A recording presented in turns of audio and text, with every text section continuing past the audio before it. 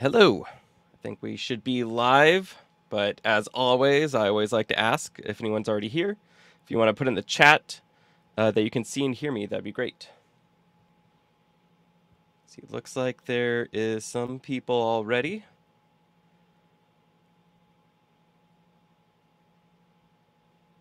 Oh, cool. Yeah, quite a few people, at least according to YouTube.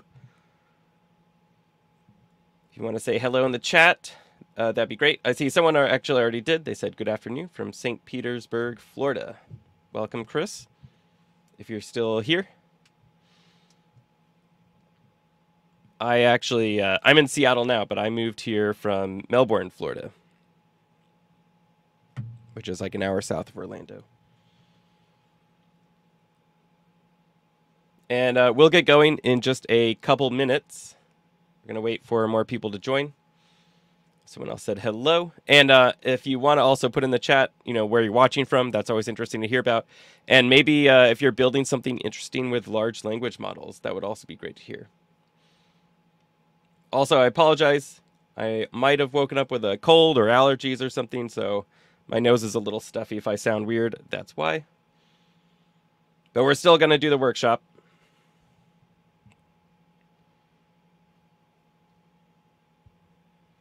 Someone's watching from India. Awesome. It's always fun to see where people are watching from. Usually it's all over the world, which I think is really exciting and something really cool about virtual events. Someone said Frankfurt, Germany. Now, what time is it over there? Pretty sure it's a big time shift for both of those countries. And again, we're going to wait just a couple minutes before we really get going. But I'll just outline a couple things. We're going to go through some slides at first, and then we're going to go to more of a hands-on portion where we'll run code in a notebook and set up ML monitoring for a large language model. And I'm going to share some links while we're waiting to get going in the chat. And I'll go through setup again a couple times before we really get going on the hands-on part. The main thing that might take a couple minutes for you to do is just create a free WhyLabs account. Again, if you're watching on YouTube, all the links are in the description. I'll share these in the chat at least once on LinkedIn Live as well. Again, you can create the free account. There's no card or anything required. You just use your email, and then I think you verify your email, and you'll be good to go. And then the other thing is we're going to be using this open source library. You don't have to download it or set it up in your environment right now. We'll be using a online Jupyter notebook where you won't really have to do all this stuff locally. But I want to share the link to the GitHub if you do want to check it out. And it's an open source project. We always appreciate a star if you want to give it a star as well. And then I'll go ahead and share the Colab notebook that we'll be working out of. Again, the link is in the YouTube description, and I'll share these again before we get to the hands-on part. So don't worry if you don't save all these links right now, but these are here if you want to go ahead and get started checking them out. And then also I'll share a link to the Slack channel. This is going to be a really good place to ask questions after the event. So hopefully you find this exciting and you're putting a large language model in production and you want to see how it's performing. If you ever run into any issues or you want to kind of recap things we did here, but for your specific model, that's going to be a good place to ask questions later. It's also a good way to stay connected. So there's a channel you can introduce yourself in, and hopefully people from this workshop and the audience will go join and say hello there. And then real quick, I'm just going to share these links in the YouTube Live as well. And again, I see more people joining. Feel free to say hello in the chat and a little bit about yourself, maybe where you're watching from, maybe if you're building something interesting with a large language model or just machine learning in general. Feel free to share as much details as you want about what you're building or what you're interested in building.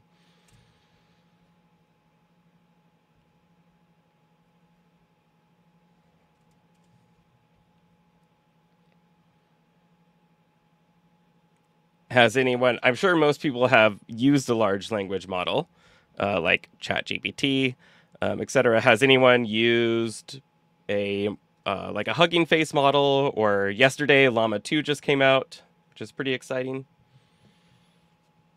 Yeah, I'd love to hear about any use cases people have around a large language model application.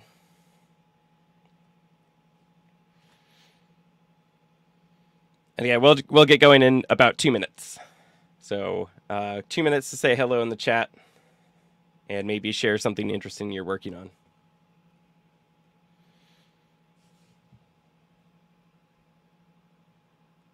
And also, again, maybe go ahead and click the WhyLabs free account. So we'll be using the open source project today, and then we'll be putting some of the metrics that it generates, and we'll talk about this shortly, into the WhyLabs observability platform, so we can monitor metrics about our large language models over time, and then set up monitors to trigger alerts when something changes. And if someone has put a large language model, even if it isn't really in production, but you have it out somewhere or you've been using it, is there anything interesting that you've experienced with it? Like, I don't know, generating a phone number in an instance when, it shouldn't have. Like, that's something I've experienced actually with like a GPT model where, if you're talking to it like you're complaining as if you're a customer, it can provide a phone number for support, but it wasn't a real phone number or not anyone that I put in there. So I thought that was interesting. There's all sorts of weird use cases that you might not think to catch. Someone said they're using Hugging Face for PDF summarization and question answering. Very cool. Which model, if you don't mind sharing, which model out of Hugging Face are you using? Someone said Germany is behind. I think they just only got ChatGPT working open to the public currently. That's totally right. I forgot that a lot of Europe has, different laws around using ChatGPT, and I don't know how it works with a lot of the other large language models, actually. That'd be interesting to hear about, too. Like, is it anything that's hosted or that there's laws around, or can you take like a llama model and start using? I'm assuming you can for personal stuff, but all right, so let's go ahead and get started. Again, if you're watching on YouTube, which I think most people are, all the links are in the description below that you'll need to do to follow along here. And on LinkedIn, I posted them in the chat, but if you do need any of those links again, please ask in the chat forum. And I'll be looking at the chat as we go, so if you type anything in on LinkedIn Live or on YouTube, I'll look over and see it, and I'll try to answer questions as we go. If I don't get to it as I'm presenting or anything like that, feel free to ask it again at the end, or follow up in the Slack channel with the links that I shared as well. And again, I apologize if I sound weird, because I think I woke up with a cold or something this morning, or allergies. So this is an intro to monitoring large language models in production, and we're going to be talking about some of the pain points that we might experience when we put a large language model out. A quick agenda. We're going to do a quick introduction. I'm going to do setup again for people who just joined, and then we'll be talking about some of the large language model pain points. And then we'll talk a little bit about how LangKit, the open source project that I shared in the chat, can help solve these. And then we'll mostly be going through a hands-on example where you can take a notebook, run it, and do all this live, and then hopefully take what you learned and put it in a project outside of this workshop. So just, again, we'll be doing a little bit of slides just to kind of set up the scene and get everyone on the same page, and then we'll be doing hands-on part. A quick introduction about myself. My name is Sage Elliott. I'm a machine learning and MLOps evangelist at WhyLabs. We create awesome tools around AI and ML observability. Again, we're going to see some of those today with LangKit, which is our language toolkit to extract metrics from really any language models, but obviously a lot of people are using it in large language model applications right now. And for over the past decade, I've worked as software engineer or hardware engineer, or doing a lot of stuff with computer vision around in Seattle, Washington, and in Melbourne, Florida. So like someone in the chat earlier was saying they're from St. Petersburg, so you weren't too far away from me. And in general, I love making things with technologies. So I always have, a lot of hobby projects going on. And if you want to stay connected, you can connect with me on LinkedIn, search for Sage Elliott, or I'll share the link in the chat right now. And quickly about you. So I saw more people join. I already appreciate the people talking in the chat. That is awesome. If you just joined, say hello in the chat. at the bare minimum, maybe put where you're watching from. That's always fun and interesting to see where people are watching from. And if you don't mind sharing, what are you building with large language models? Or if you have an interesting idea, maybe you haven't actually started building it yet, put it in the chat as well. That's always really fun to see. And I also want to ask, what types of models would you like to see in another workshop or an example? And so if you do have a type of model that you're using, like Falcon or Bloom or any of those, I'd love to hear about it in the chat as well. And the next workshop, I could take that data. So if you're like, I really want to see it with Llama 2 or something like that, we'll see if that can run on some resources. Share it in the chat. And again, the link is in the description, but I'll share the link to the Slack channel, which I recommend joining, so you can ask questions after the workshop there. I won't be checking that during the workshop, so if you do have any questions during this, put them in the YouTube chat or the LinkedIn chat. Several people said hello. You should also say where you're watching from or what you're building with large language models. And then in Slack, there's that introduction channel, so say hello in there as well, and I'll say hello later. All right, so setup again for anyone who just came in. Really, the only setup that can take a couple minutes, hopefully just a minute or so, is creating the free account where we're going to send profiles of our data, some metrics around our large language model so we can observe them over time, is the WhyLabs account. So that could just take a minute to set up. You just put in your email, verify it, and you should be good to go. There's no card or anything required.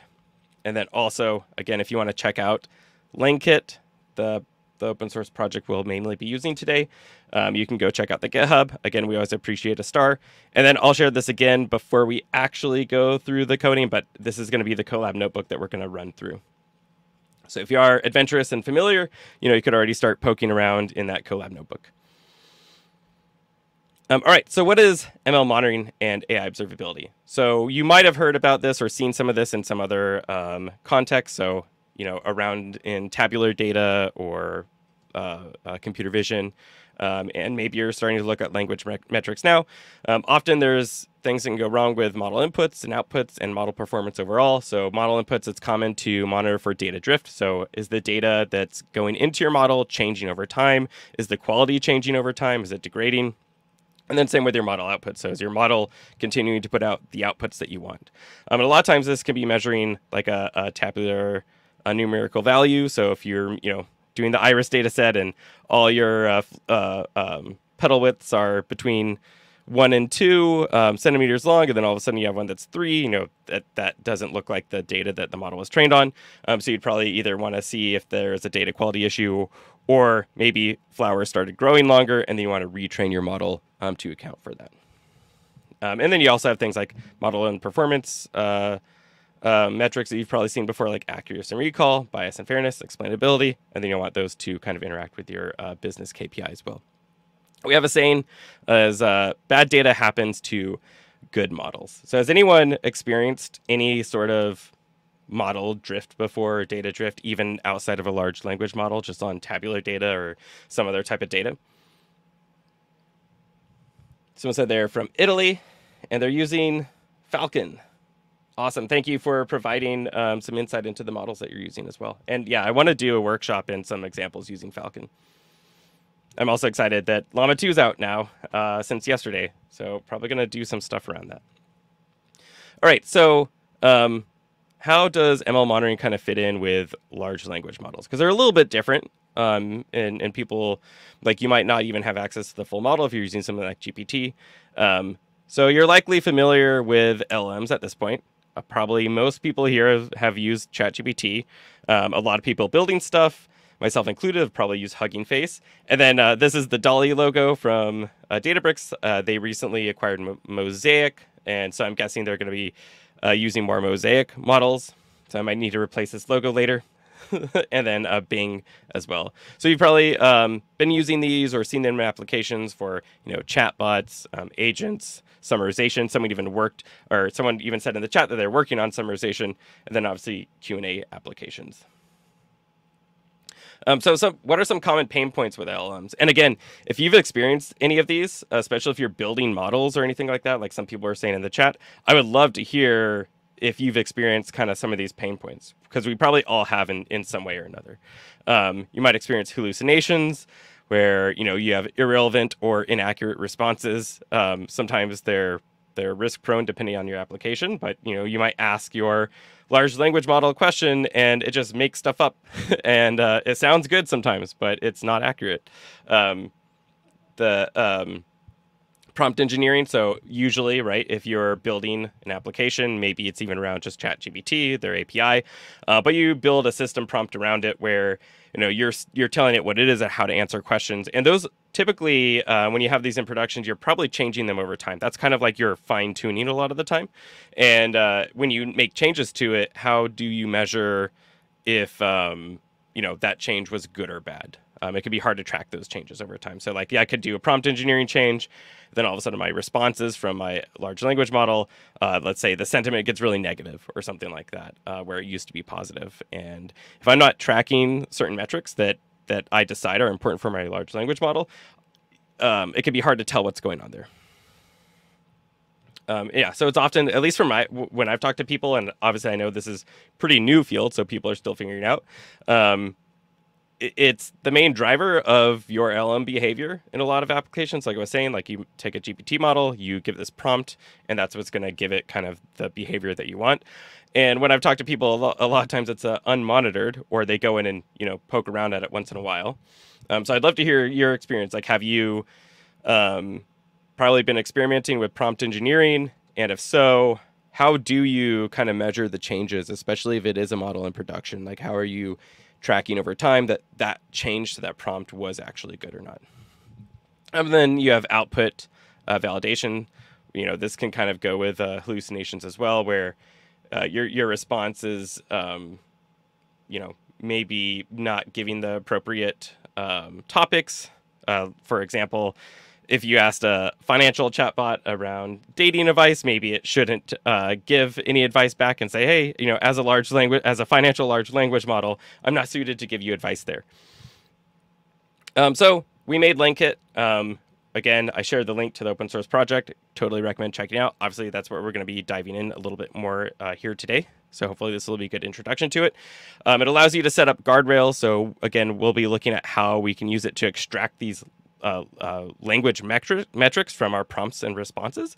And then you can do things like, measure for prompt jailbreaks where people are, trying to get your model to do something that it shouldn't be doing. So it's not giving you medical advice. You can also measure for like pattern matching, is there a credit card number or phone number when it shouldn't be in there? Same on responses. And then evaluation, you can compare those user prompts, how your model changed in any of these metrics when you change the prompt. You could also compare models. So you might have multiple prompts or models going at the same time, seeing which one's giving the best responses, and then either choosing the best response or using this as like a shadow deployment method where you might want to change your prompt, see how it performs over time, and then maybe deploy that one out. So it's actually interacting with customers. And then also we'll look at like observability, sentiment over time. Are these things changing? And then you can go back and look at your prompts and responses and kind of see what happened there. So just here's like kind of a little graphic showing kind of what's happening. So you get your prompt, you're measuring things like sentiment score, toxicity, etc., all these different metrics. And we'll go into the metrics in a little bit. We'll see which ones are out of the box in LangKit, and you can also add your own. And then you can also measure these things on responses. So you're measuring different metrics that you choose are important around your prompts, the user prompts, and your responses. And it's easy to use. This picture actually shows using our LangChain integration, which I'll link to later as well. So we have an official LangChain integration. If you are using LangChain, it's only just a few lines of code to get it working in there, which is really cool. And it's just a few extra lines of code if you without our official integration. And so today we're actually going to be using this with a Hugging Face model, but it also shows you how to use it with really any large language model today. And then we can kind of measure these metrics over time. So in this case, this is like a prompt sentiment, and you can see that, we detect on this day, I think it looks like the sentiment went up in this case. So maybe something got more positive, and maybe we'd want to see, oh, this is a good thing. Actually, maybe we changed our prompt and it made people happier, which is great in that case.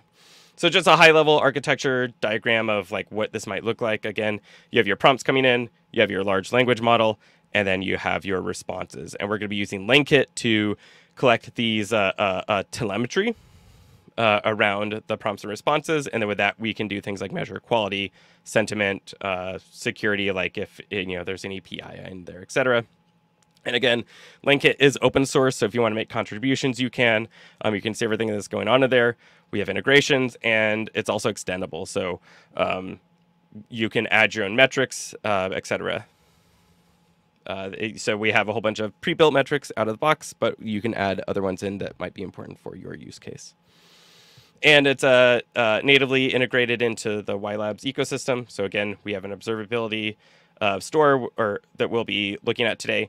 And again, it kind of looks like this. You have your model infrastructure, your ML infrastructure. You're collecting privacy preserving data statistics. So if you're not familiar with our other open source library, WhyLogs, how it works is we collect kind of aggregated statistics around your data, but we don't actually use your raw data. So you can think of this like the mean, the max, the min of your tabular data, for instance, and then using just that kind of fingerprint of your data, we're able to detect things like data drift. So it's really cool for applications where you don't want to send your raw data outside of your environment, like healthcare or financial data. It's also really lightweight profiles. And again, we'll be seeing this with large language model metrics today. And then with that, you can create things like reports and dashboards. You can set up alerts and notifications, and you can also trigger workflow. So one workflow I always like to talk about is, when you're deploying an ML system, typically, a good question is when do you retrain it? Or in this case with large language models, maybe it's when do you change your prompt? Because maybe you're not retraining a whole large language model in this case, if you're using something like GPT-4. But how do you kind of make that model better? And the question is when, or the answer is when it kind of stops performing as well, or you think you can increase performance. So with monitoring, you can see like if data drifted, you could trigger an automated workflow to have someone annotate that data, give you the ground truth, and then you could actually compare accuracy or whatever score you want on a retrained model with that new data, and then put that new model in production and hopefully improve your user experience with a more accurate model. All right, so that is enough slides. Let's go ahead and get on to what I think is the more fun part, the hands-on portion. So I'm going to copy these links in chat. Again, if you're on YouTube, they are also in the description. So just look down there and put them in chat. I got to paste them also in the LinkedIn chat as well. And also if you're scared of code, which hopefully no one is here, and even if you've never done a lot of programming, don't worry, you can take this CodeLab notebook and I'll walk you through what's happening, and you can actually run all the code even if you don't have a lot of experience programming, so don't be too scared of it. But there is a demo org for the WhyLabs observability product, so if you don't want to run all this code and put your own data in, which I think is more fun, you can check out the demo org as well, which I just put the link in the chat. And again, I'll put these in LinkedIn chat, and I'll give everyone a minute to go ahead and sign up for the account if you haven't already. We'll need it a little bit down in the notebook. Also, if somebody in the chat can let me know that the notebook, like they were able to open it, usually it's fine, but occasionally something happens and the sharing setting gets weird or something like that. So if someone can open up that notebook link, let me know that it worked. That would be great. And there's a couple messages I'm going to catch up on in chat as well while people are signing up for that free account or opening the notebook. So you should get a notebook. Should look something like this. And once you're here, I recommend creating your own copy of it where you'll be able to edit all the code, all the text. So if you want, you can take notes or just edit the code as you go, play around, see what happens, which I always recommend. Save a copy in Drive. So once you get this, you should go to File, Save a Copy in Drive. And then if somebody in the chat wants to let me know that the access is okay, maybe that they could save their own copy, that would be great. And someone said notebook access is okay. Awesome. Thank you for letting me know. Someone said hello from Nigeria. Awesome. Welcome. What time is it in Nigeria? I don't remember time zones, so I always like to ask people. Someone said they've started recording the changes in the doc. along with the reasons why they made the changes. So that's probably in reference to when I was talking about prompt engineering and adjusting your prompts. Yeah, so what I've seen is like hopefully people record it, just like you were saying, at least in a doc. And then I don't know right now, you said you put in a doc and then you write why you made the change. And then I guess you probably look at how people are experiencing the large language model or the responses in some way, even if that's just you spot checking it and then seeing if that was a right change for it. Someone said they're still figuring out why to track, and that's why they're here. Awesome. Yeah, hopefully this will be interesting for you. Someone talked about it'll be interesting to see similar AutoML capabilities. All right, so it looks like people were able to open the notebook. Again, I'll just give everyone a minute. Go ahead and hit save a copy and drive. I'm going to do that myself.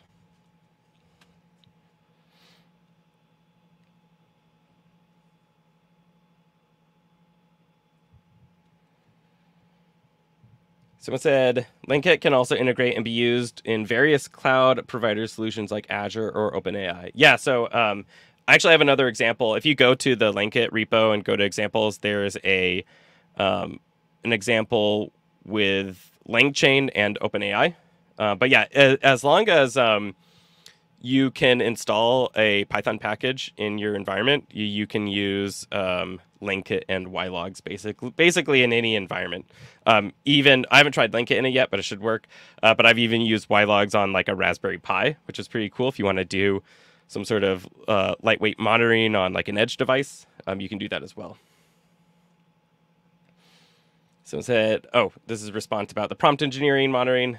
They have a lot of non-engineers writing prompts, so recording the changes and the reasons hopefully leads to more learning across the board. Yeah, really interesting. And again, like this is a new space for everyone, so it's fun seeing how everyone's kind of tackling these challenges right now. I'm going to zoom in a little bit, so hopefully everyone can see my Colab notebook. All right, so I'm going to go ahead and get us started on this Colab notebook. Again, hopefully you sign up for the WhyLabs account as well, so you should have something that looks like this when you go to the homepage. We won't do anything here quite yet. We'll come back to this in a second. So I'm going to go to my copy of the notebook. This links again to some other documentation about metrics about LangKit in here. So if you want to read more about these, definitely recommend it. And we'll just kind of run code and kind of look at these as we go in this case. So we're going to show how to generate some out-of-the-box metrics for Hugging Face models in this case, but really what we're going to cover today, like we'll be using Hugging Face, but you'll see how to use this for any large language model that you're using. You just need to extract prompts and responses in like a dictionary format, and then you can log them with LangKit. So we'll be using Hugging Face today. That's probably what a lot of people are using, but just want to note that no matter what you're using, you should be able to use it. And today we're going to be using a GPT-2 model. So we'll see why the craze didn't really happen until GPT 3.5, because the responses GPT-2 generates is not super amazing. The reason why we're using it today instead of a better model is just because it's really lightweight and it's easy to run without a GPU. So you can set up some GPU time in here with Google Colab, but we're just going to stick with this so it's easy to run for anyone. And then yeah, this is Google Colab. If you've never used it before, it's essentially Google's way of hosting a Jupyter notebook. So you can write code and documentation kind of all in one place here. And let's go ahead and run our first code cell. So you can run code cells by hitting this play button, or when it's highlighted like this, you can hit Shift Enter. The first code cell you run, it'll take a few seconds. It's actually spinning up or initializing a whole little Ubuntu instance for us to run in. So now we have this Ubuntu instance. We can actually pip install Python packages in here as well. And Google Colab comes pre-installed with a whole bunch of standard machine learning libraries already in here. So even if you're using something like scikit-learn, you don't have to pip install it. But we're going to pip install transformers from Hugging Face today and a LangKit. So go ahead and run this cell, and this will just take a few seconds to run as well as they get installed into our environment.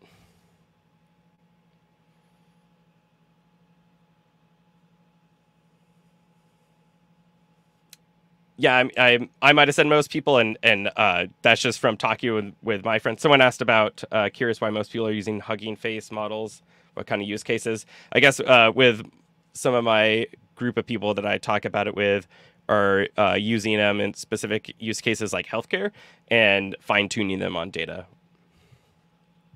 So they're using often like a Hugging Face model that they can fine-tune. But that's a good point. Actually, most people now technically could be using GPT OpenAI models because it's so easy to use their API. So I might have misspoke there on saying most people.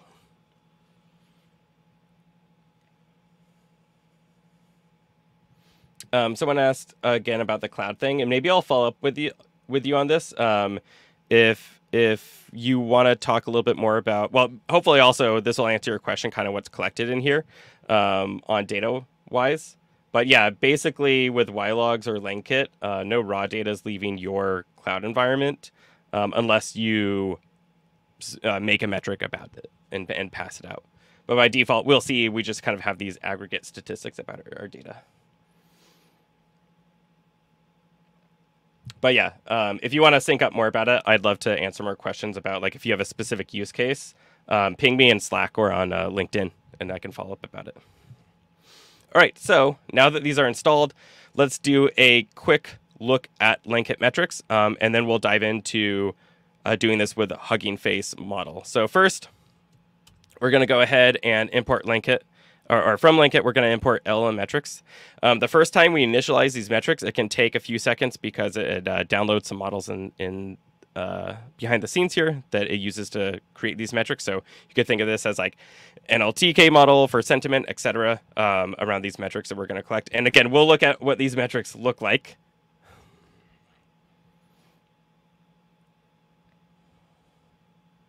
In a second. And we're also using this session type WhyLabs anonymous. So this is going to make it really easy for us to kind of gather some metrics here and then visualize them in WhyLabs. But then we'll also see how we can access them just in a pandas data frame in our environment right afterwards. But you don't have to do this anonymous session if you're kind of already set up with a WhyLabs account, and we'll see this in action a little bit further down in the notebook.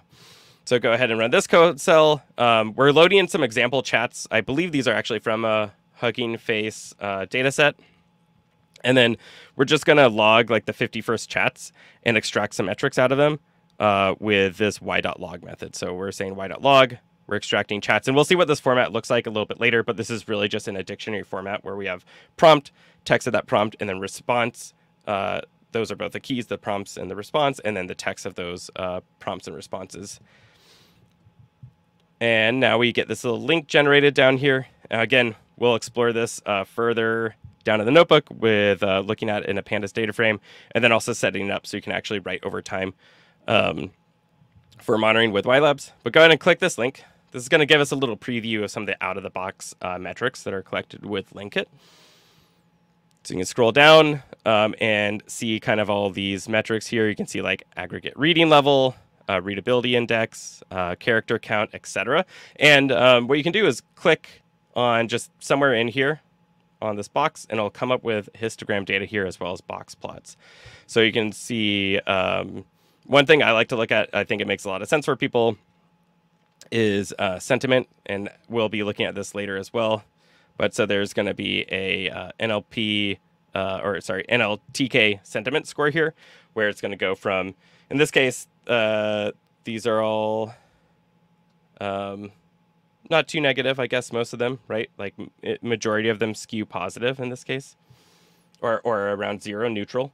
But these are all these kind of out-of-the-box metrics that are collected with LangKit, and then you can customize these. So if you want to add more, you can. You can add custom metrics, and then you can also like do a lighter weight metric if you don't want all of these things. But these are things like sentiment, readability, toxicity, things that we think are important probably for most larger language models out of the box. And then if you go to the next page, where I just clicked down here to navigate to the next page, we have one response relevance to prompt as well. So you can measure things like, you know, did the response from my model make sense? Probably. Was it relevant to the prompt coming in? If it really wasn't, then maybe something that is up with your system prompt, and you might want to change that. So just a quick look at some of the metrics. We're going to dive way deeper into these, but just kind of want to show right out of the box, you can collect all these things like prompt and response, sentiment, toxicity, response, relevance, etc. And I encourage you to play around in more of these, and then also in the LangKit GitHub, you can read more about all these metrics as well. So I'm going to go back to the notebook, and let's scroll down a little bit more. Someone said they don't see the same WhyLabs screen. Do you see WhyLabs at all? So you should get this link generated down here. And then you should be able to click on it, and it should open up this kind of anonymous session here where you're not logged in. So if you did go to the other one where you're creating an account, it won't show up there yet because we haven't set up our API key. But if you just go ahead and run this code cell, this link should be generated down here. And this is just kind of a session where you can go claim it with your account later. But it's a quick way of visualizing the data in this kind of histogram format. So a cool way of just like very quickly spot checking your data. Oh, and of course I missed out on a really great feature is we have these auto-generated insights as well. So these are things like the pattern matching like I talked about. You might find out that I did this actually, this is a real use case I had where using my LLM, I found out it was generating a phone number, like I said, and I didn't give it a phone number to use. So it actually just was generating a fake phone number to users, which was really funny. I didn't think GPT would like do that out of the box. And it's clearly like a fake one. Like it says like 1-800-7892 or whatever. But here we can see like patterns, jailbreak, negative sentiment. All these things are kind of auto detected in these different columns. And again, we'll be looking at more data and passing it in here as well. But yeah, this is a really cool way of quickly getting insights on your model, both on prompts and responses. So you'll notice too, like it's prompt.whatever and response.whatever, and all those show up. Oh, one other thing is, so someone said it wasn't showing up. It should auto be selected if you just have one profile. But for some reason, if it wasn't, you can hit this little drop down. And also one other thing is if you click the link super fast, maybe the profile wasn't uploaded quite yet, and you could hit refresh and hopefully they're there. For the person who said they didn't see the same screen, let me know if that worked. Someone said, how is relevance to the prompt calculated? I think we have a model doing that behind the scenes. Again, you can look in the open source, and I'd have to brush up with the engineer who made it to probably give you the details that you'd want. But it is in the open source GitHub repo if you want to check it out. And again, I can also follow up with you or have our data scientists follow up with you. All right, so going back in my notebook, I'm going to keep going here. Let's go ahead from transformers. We're going to import the GPT model and the tokenizer for it. So this can take a few seconds to run. And then just noting, so down here, this is an example of using this with like a different model. Again, we're using GPT-2 because it's lightweight and kind of easy to run for this like fun example to go through. But here you can actually already, if you downloaded Llama 2 yesterday, you could use Llama 2 here today. And then we're going to create a GPT model function. Again, this is a super simple function. You might want to add some parameters up here instead of just having them baked in here. But all we're doing is setting the tokenizer for our GPT-2 model. We're going to get the generated output. So it's going to give us 100 characters. Its temperature is 0.8. So it's going to be a little creative probably today.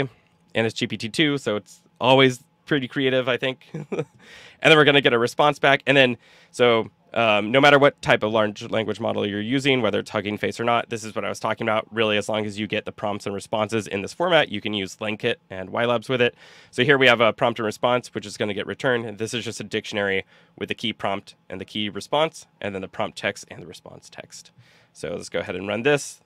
And then we'll see an example of it. Here's just GPT-2. We're passing in, tell me a story about a cute dog. And then it's generating a little response here. Tell me a story about a cute dog. do you have a sweet tooth? Which I think, again, if we use GPT 3.5 or 4, it'd probably give us a much better response in this. So it's actually kind of fun to look at GPT-2 in this case too, and see you've probably used 3.5 or 4, seeing how much it's improved and why people are so excited from 3.5. All right, so let's create and inspect some language metrics from our model now. So this is kind of similar to like we did up above, except for we're not going to be using the WhyLabs anonymous session here. We're just going to use this y.log method. So I'm also setting this max column to none in pandas because it's going to be a large data frame that we can look at and see how all those metrics are captured. And then we're going to call profile. So we're going to use y.log. So again, ylogs is the tool where you can create these statistical profiles of your data.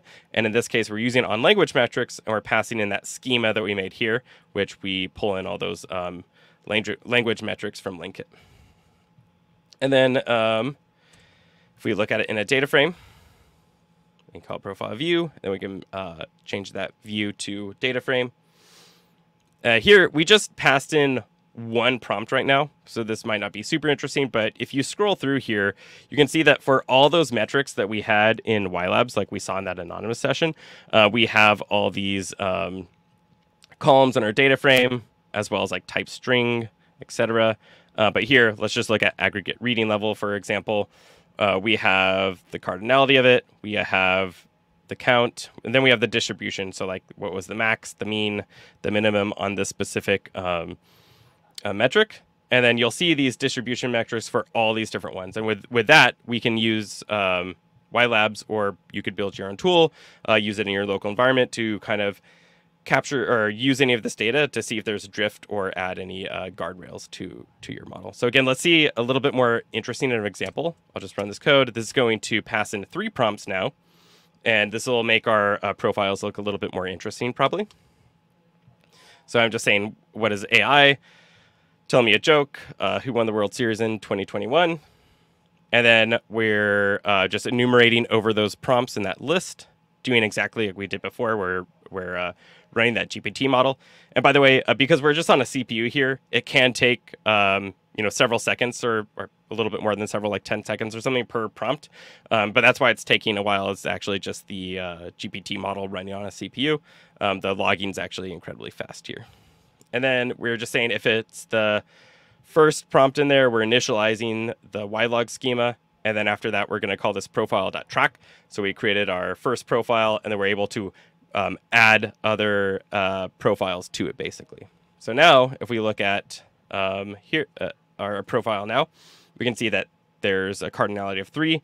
So we have those 3 different prompts that went in there.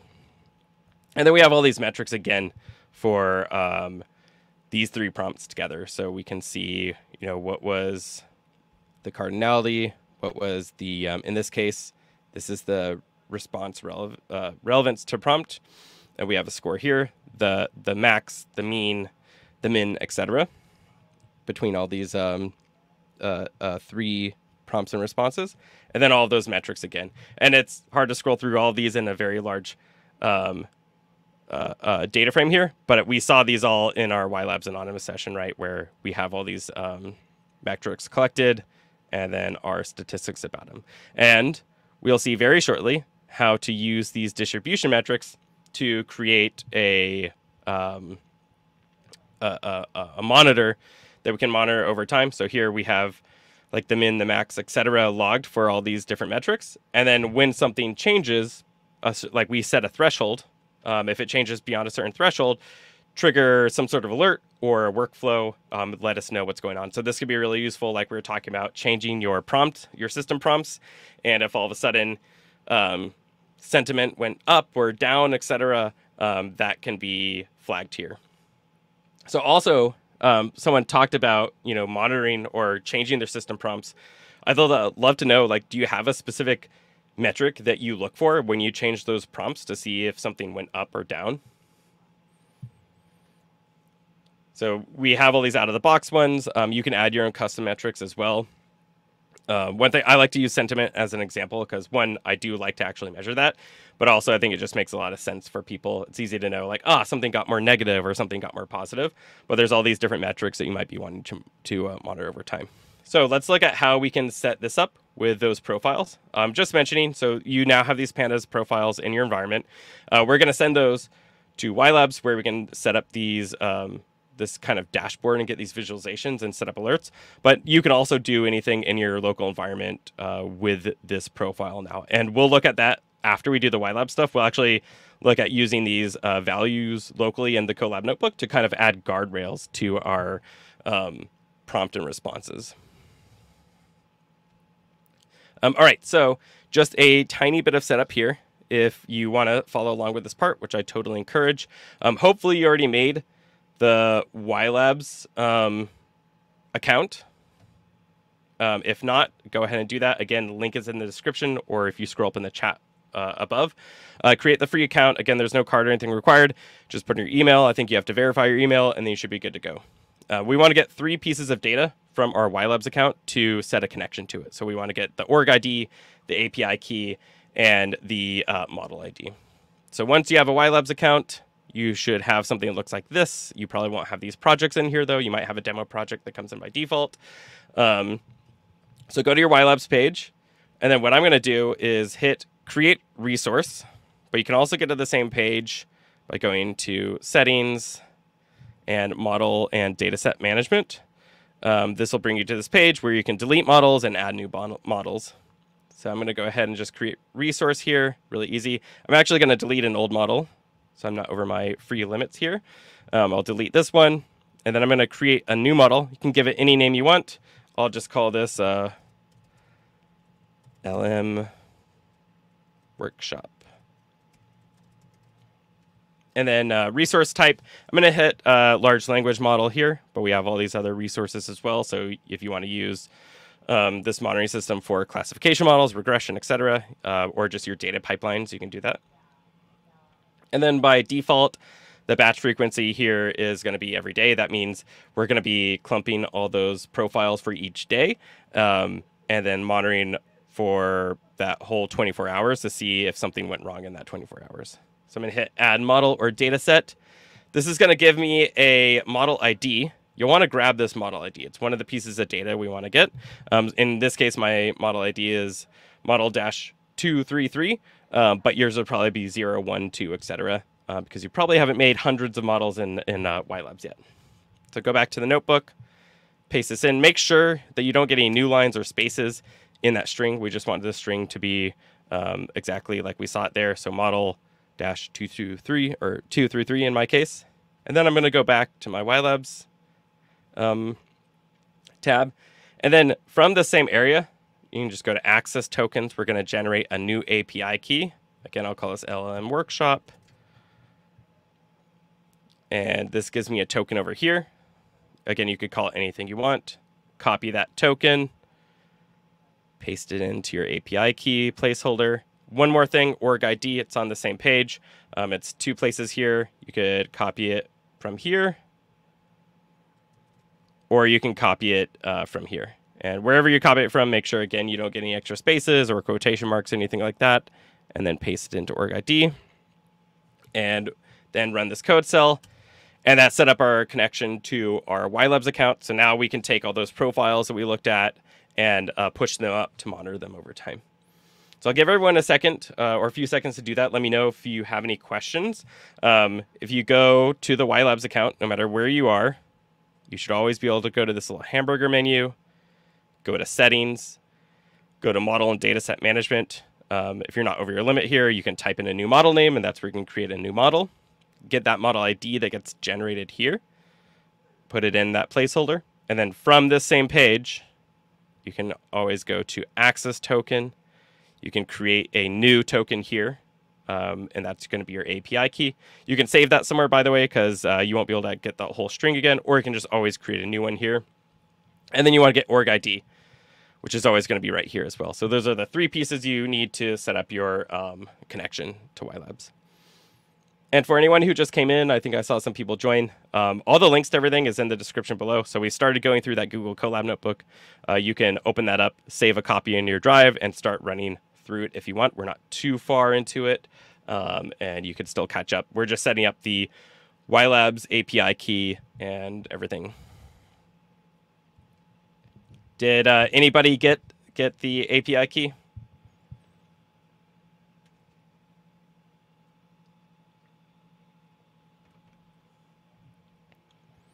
So I'll keep going. I guess I'll wait a few more seconds or a minute, and then I'll keep going. And if anyone wants me to go through anything again, let me know.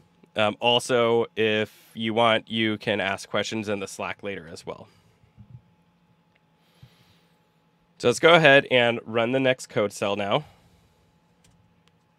We're importing the WhyLabs writer. We're importing the LangKit metrics again, just like we did before, and the WhyLogs.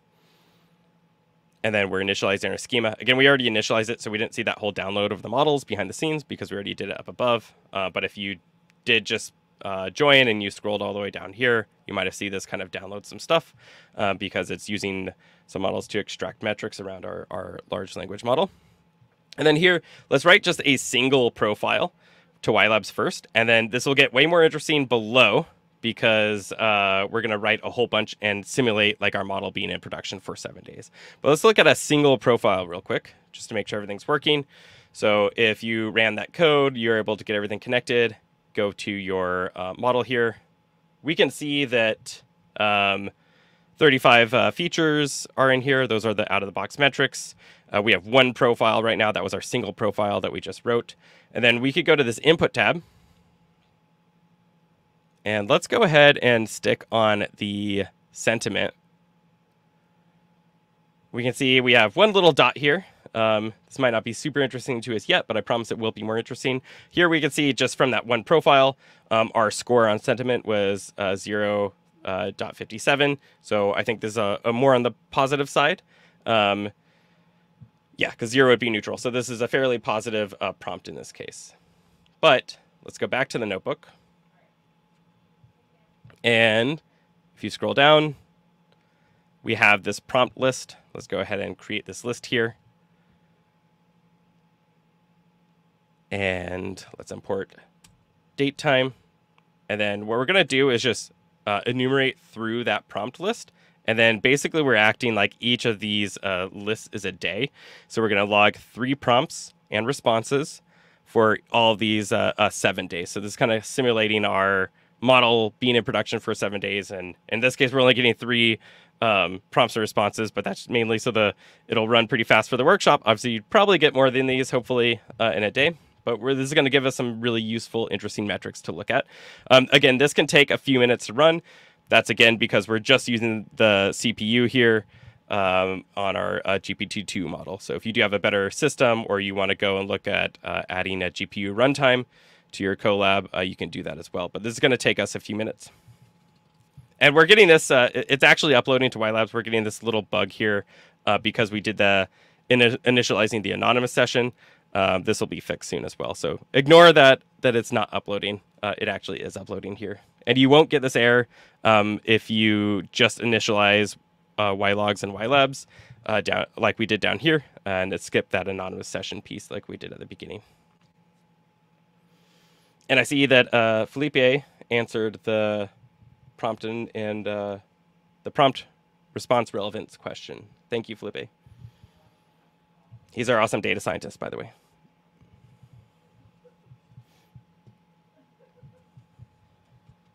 And again, this will just take a few minutes to get everything in here. But if we go back to the WhyLabs platform, I'll refresh this page. It won't be complete yet.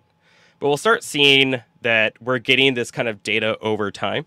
And already we can see just in these 1, 2, 3, 4 days, at least 3 complete days, we're getting some statistics around our, in this case, the prompt sentiment. We can see that this last day, let's just look at the median in this case, is 62. The median down on this day is negative 72. That seems pretty negative to me. And then this one is 54. This one's 51. So already, just based on these 3 days of data, Do we think something maybe is going on with our model? It's hard to say because we only have 3 or 4 days of data. So maybe it's pretty common to have very negative and positive. We don't know yet. Let's refresh. I don't think we're quite done writing all the profiles over. Also, this can vary in time depending which instance you get. So in Colab, you get this kind of free cloud instance, but it does change the GPU and CPU you get. So it might take you a little bit longer, or you might be going faster than I am right now.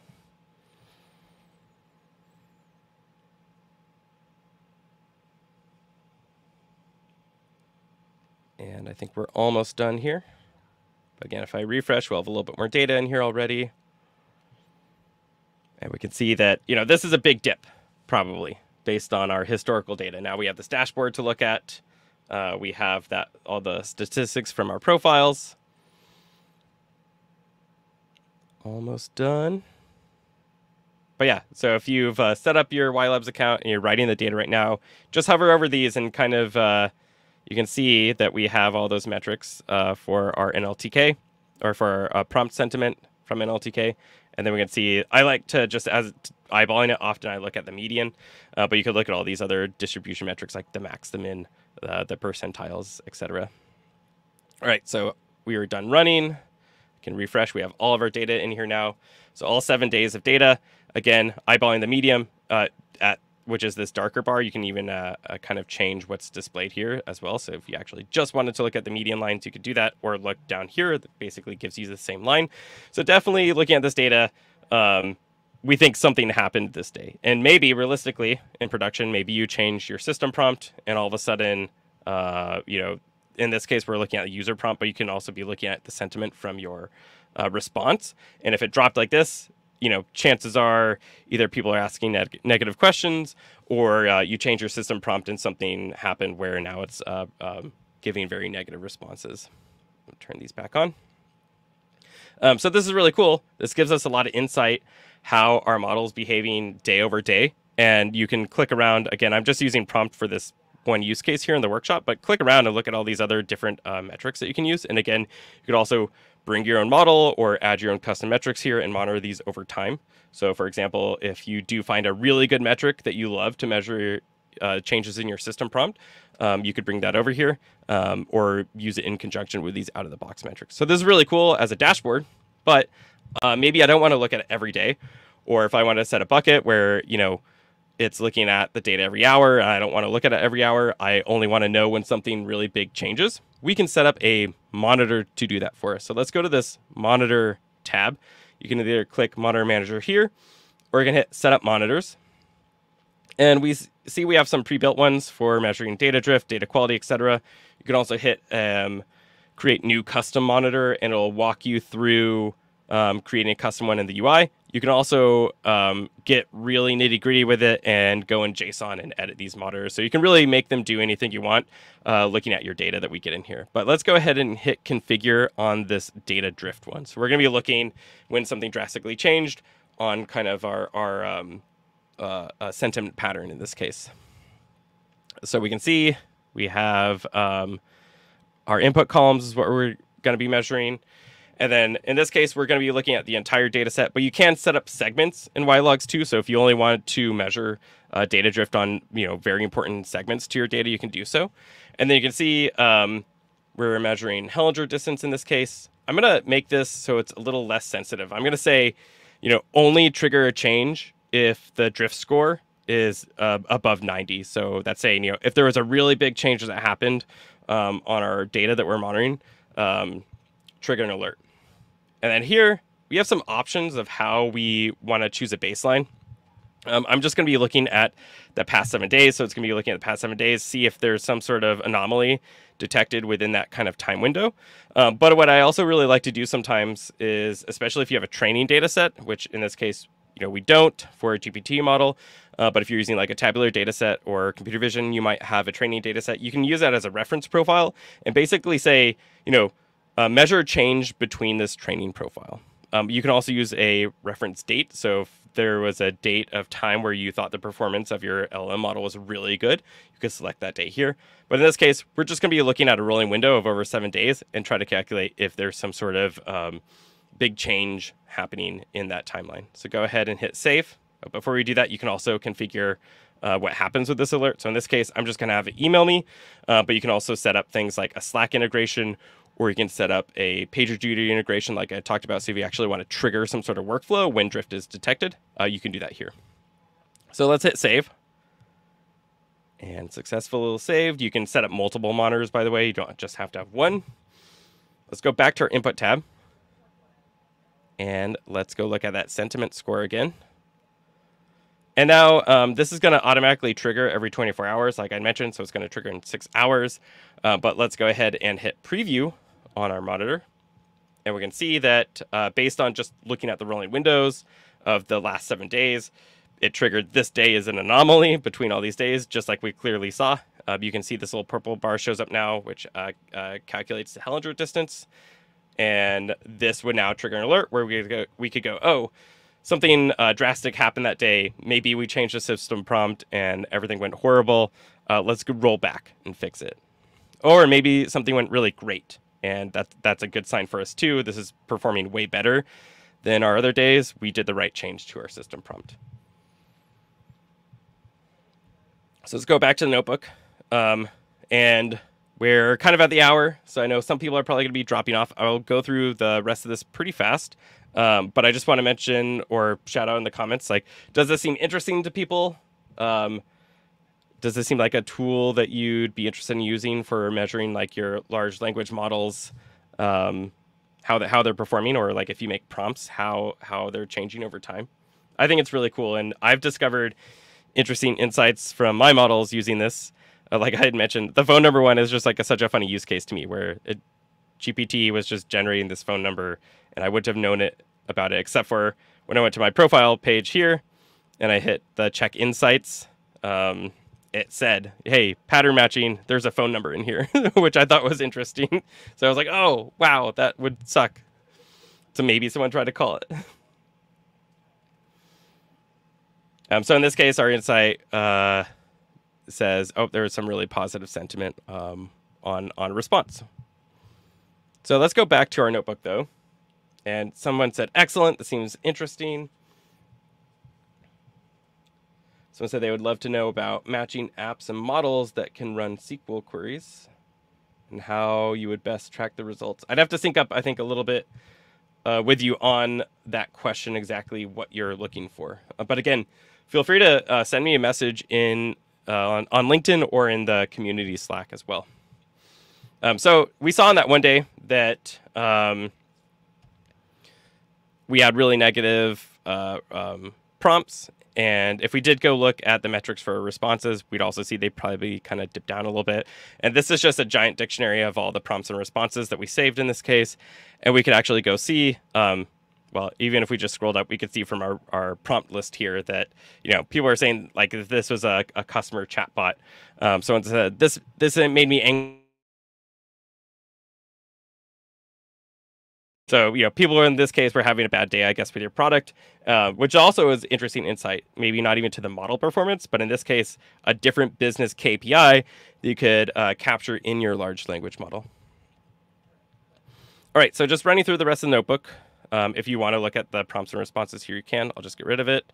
Let's look real quick at how we can start using some of those metrics collected with LangKit in your local environment. And we can set up things like guardrails, which is where, maybe you get a really toxic prompt and you don't want to give a response to it, or your response is toxic and you don't want to display that to a user. So again, we're going to import WhyLogs. We're going to make sure we have the LangKit toxicity score in there.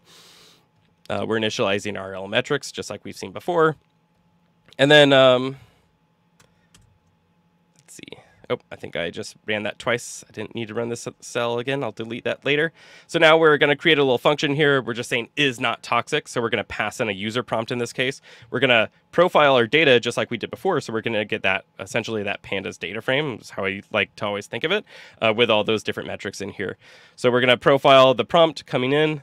That's going to use the language metrics. And then there's a couple different ways that you could do this. And I have a link in here to a blog post around maybe a little bit more of an elegant way to use validators to set these guardrails. But in this case, what I'm going to be doing is just getting the value from our data frame, or our profile in this case. And then I'm going to set an if statement, just saying if the toxicity is above 0.5. So in that giant data frame we saw before, I'm just going to go ahead and look at the max value for the toxicity. And if that toxicity max value is above 0.5, I'm just going to say, hey, this is a toxic one. So I'm going to return false to is not toxic. And then I'll return true if it's less than that, if it is not toxic. So for example, we can pass in the string. Oops, I didn't run the model or the function. So here I'm going to just pass in do you like fruit? And it says toxic score is 00146. That's not a toxic score at all. Now let's add in something really toxic. We just made up a stupid little phrase here saying you dumb and smell bad. And the toxicity score on that is really high. You know, you're calling someone dumb and they smell bad. And the toxicity here is above 96%. So very toxic. So now we know how to extract those kind of metrics. We can use that to make decisions about how our model runs. And someone asked, how did you get to the current screen you're showing? This is the Google Colab notebook. The link is in the description on YouTube, which I think you're watching from. It should be the, I don't know, second or third link down. It should say like LLM monitoring. And then I'm just scrolled down on here towards the end now. So here we can use this in conjunction with our large language model. I'm just creating a variable here called user prompt. I'm using that do you like fruit one. We know it's very low toxicity. And then I'm saying, you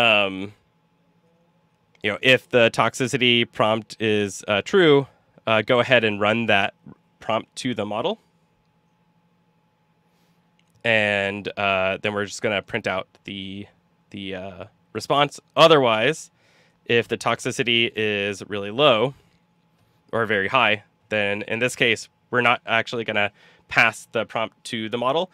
But realistically, if you're logging things for your large language model, I'm assuming you'd want to take that prompt, get the response, and maybe you'd really just use this as a decision to not display the response because you think the response might be bad. So, but you still might want to have the data of how your model would perform.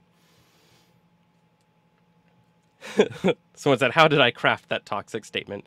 I played around with some words that weren't too offensive until I got a very toxic score. But yeah, so hopefully this is an interesting way of seeing how you can use some of these metrics. And again, we're just using toxicity here. You saw there's a whole bunch that you could use. It might depend on what your model is, like how your model's performing or what your application is. So again, like maybe you want to use the pattern matching. And if someone's inputting a phone number, you don't want to have a response back to that, or you don't want to even accept that prompt potentially. And I won't run this code here, but I just want to mention you can use something called a rolling logger. This is really nice to use in production, where with WhyLogs and WhyLabs, you can set up intervals. So just like we saw where we wrote those profiles to WhyLabs, you can keep kind of merging the profiles together and then set an interval to write every 5 minutes, every hour, etc. So you're not always pinging back and forth. So this can also be really good, like if you don't have a fast internet connection or something, you only want to write those profiles every hour. You can use something called a rolling logger. And other than that, I have links to more resources here. So if you want to check out an intro to LangKit example, the links are all down here in the notebook that you have. And one thing I'll call out too, because I'm assuming a lot of people ask for it, is we have a, oops, I just copied the text, not the link. We have a cool LangChain integration that makes it really easy to use with LangChain. So if you're using LangChain, it's really just like a few lines of code, which is really awesome. And then again, if you want to check out the GitHub with all the other information about LangKit, do so there. And then other than that, I recommend also joining the Slack channel, which I didn't put the link down there, and ask any questions that either I wasn't able to get to or that you have later on. That was just the Colab link again. I'm doing awful at copying stuff today, I guess. Copy link. Oh, or is that just the redirect link from Colab? I don't know if that link will work. I'll get the link from the slides.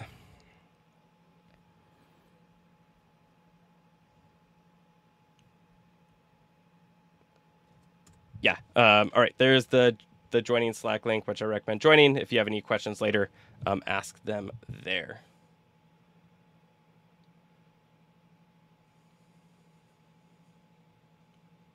I'm not sure if I saw your other question. Someone said they were looking elsewhere, but is it getting those metrics live in the course of a request? I'm not sure which metrics you're talking about. If that was on the toxicity score, it gets that when we create the profile of the prompt. So when we pass in, do you like fruit, etc., there's the function or model behind the scenes that will calculate the toxicity of that text. And you could profile multiple prompts and look at the toxicity like we did before, where we profiled 3 prompts near the top, or we passed in several prompts to WhyLabs.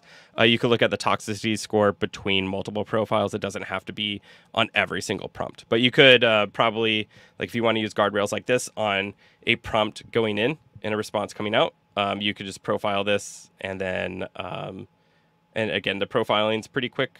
In this case, the GPT-2 takes a second to run in the CPU, but it calculates that score, and then you can do something with that score. I'm not sure if that was the profile or the metric you were talking about.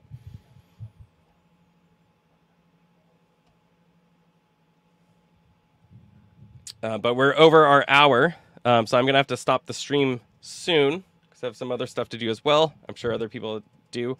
But hopefully you found this interesting, and it gave you something to think about how to monitor your large language model applications in production, or even maybe you're not out in production giving it to users yet, but how to measure things like changing your system prompts over time and how to improve your model experience for people. And again, yeah, if you found it interesting or insightful, feel free to let me know in the chat or let me know in Slack later if you have any questions. If you're building something with large language models or just anything in machine learning, and you have questions around AI or machine learning observability and ML monitoring, feel free to reach out to me in all the places that I've linked to before. And yeah, hopefully this is fun and interesting for some of you. It sounded like it was pretty cool, or people thought it was cool. I thought it was cool, obviously. So I said thank you. Yeah, thank you so much for coming. And again, stay connected in those places. Feel free to ask me questions later. I think I will wrap up the stream now, and hopefully I'll talk to some of you all later. Also, feel free to let me know what other types of examples you'd like to see. If you want to see a workshop on a specific model, let me know as well. So if you're working, someone mentioned Falcon earlier. I'll probably do some sort of example specific around a Falcon model. But also, if you have any other ones, let me know on Slack or LinkedIn. All right, thank you, everyone. I'm going to go ahead and end the broadcast. And again, like I said, hopefully I'll talk to some of you all later.